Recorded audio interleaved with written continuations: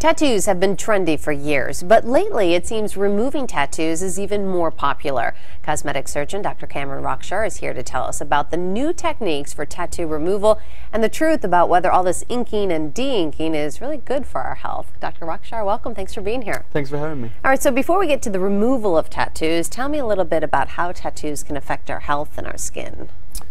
Tattoos really, the process of putting a tattoo in the skin involves placing a pigment in the skin. So in of itself, placement of a pigment in the skin doesn't necessarily have any risks, but the placement of what you use actually to place it with, which is a needle, can potentially have some complications, including risk of infection. There has been cases of hepatitis and HIV transmission reported through placement of tattoos in unsanitary ways. There's also a risk of developing allergic reactions to some dyes that are used in tattoos, so the public should be aware of that placing a tattoo is not completely risk-free. And I also found it interesting that later in life you can run into complications if you have to have an MRI. Yeah, that probably has to do with the fact that if you develop an allergic reaction and you do have soft tissue swelling, potentially that soft tissue swelling can mask certain things in an MRI. That is not that common though. Okay, but it's out there. So it is out there. Just another thing to tell your children when they're considering getting a tattoo. So tell me, there's this new technique to remove tattoos. How does it work? Well, prior to the advent of lasers, when somebody wanted to remove a tattoo, you had a couple of options. One was surgical excision, or one was to manually abrade it through dermabrasion. With the advent of lasers, we're actually able to pinpoint in a very direct way to remove a tattoo. The newest laser, which is the Alex Trivantage, uses a series of 3 wavelengths, which has many advantages. The process involves breaking down the pigment particles in a tattoo through the energy of the laser so that the body's scavenging cells can come by and they can actually pick up those pigment particles and take it elsewhere. Okay, so any side effects when you're using a laser? With any laser treatment, there is rare side effects which include risk of scarring and infection.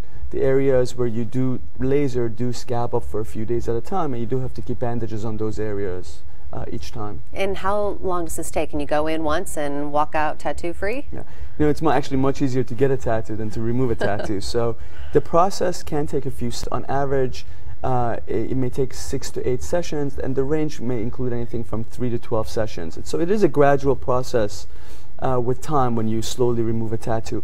Every time you do the laser treatment, the tattoo becomes lighter and lighter. And how expensive are these treatments? Is it ever covered by insurance? It's not covered by insurance. It is, the insurance companies do consider it to be a cosmetic procedure, and the cost is a few $100s depending on the size of the tattoo and also the number of colors involved and so on and so forth. So what makes this method safer than previous removal techniques? Basically what you're doing is that you're using a specific wavelength of light to have a certain tissue interaction between the light and the skin, and so that wavelength of light is absorbed selectively, and so it breaks down the pigment particles. So it is really a way to remove a tattoo which is almost painless, and also it doesn't really leave marks that you can have with surgical excision or dermabrasion. So you can have almost clearing of a tattoo with these new laser technologies. Now, does it matter where the tattoo is on your body in terms of having it removed? You can remove really tattoos on any body part. I mean, the important thing is that, for example, areas that have poorer healing may take longer. And that is, for example, ankles. Ankles is a very common area, especially for women, where they get tattoos and they have them removed, especially when women join the professional workforce. A lot of people want to remove them. So that area, you have to use gentler energy settings, and it may take longer to remove a tattoo on the ankles, for example. Okay, well, in the 90s, we talked about this before you sat down, that it was a bit more trendy to get a tattoo. And I was in a sorority. A lot of my sorority sisters, they got them on their ankles. Right. So that's just kind of a harder place than to get it off, right?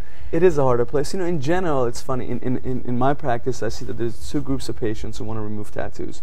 One group is the person that went and just got a tattoo on a whim, and the next day they regret it, and they're in the office, want to remove it.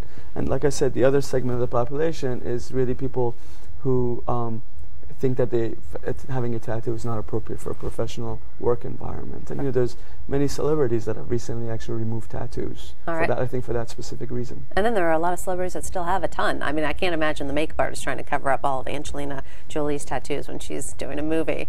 Now, tell me, in terms of these laser removals, should this be viewed as a fix-all? Oh, I can have it removed, so I'm going to go out and get a tattoo now? Yeah, I think it's probably not a good idea to think of it that way. Removing a tattoo is much more arduous than placing a tattoo. It does take a number of sessions, and it is kind of a work in time. So I think that you should be really sure about if you're going to get a tattoo. The other thing also to consider is that even though with the advent of this new laser, the Alex Trivantage, we can get multiple colors removed. There are certain colors that are still very tricky to remove. Really? And so the public should know about that. And for example, white tattoos are next to impossible to remove. Also, the color yellow is somewhat difficult to remove as well. All right. So I would have thought like the brighter colors, red and blue. But not so? No, actually blue, green, and black are the easiest colors to remove, and red is actually much easier now. We have a certain wavelength that we can actually hit red with it also. Interesting. Dr. Rokhsar, thanks so much. Thank you very much. Appreciate it. And don't forget, you can follow ABC News Now on Facebook and Twitter. Just search ABC News Now.